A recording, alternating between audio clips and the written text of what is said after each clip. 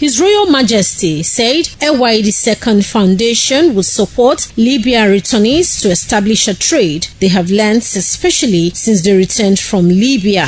Oba Ewuare the Second condemned the act of traveling illegally through the desert and across the Mediterranean Sea to Europe. The Benin Monarch assured the returnees that the palace will appeal to Edo State government to support them in skills acquisition and trade.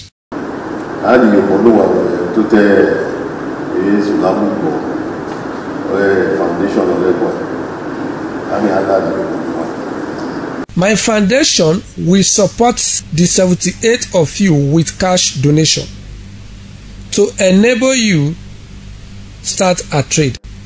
The Oba advised the Libya returnees to channel their youthful energy into meaningful ventures like agriculture, arts and crafts, tourism and hospitality, event management, among others, instead of borrowing money to embark on a journey that will endanger their lives.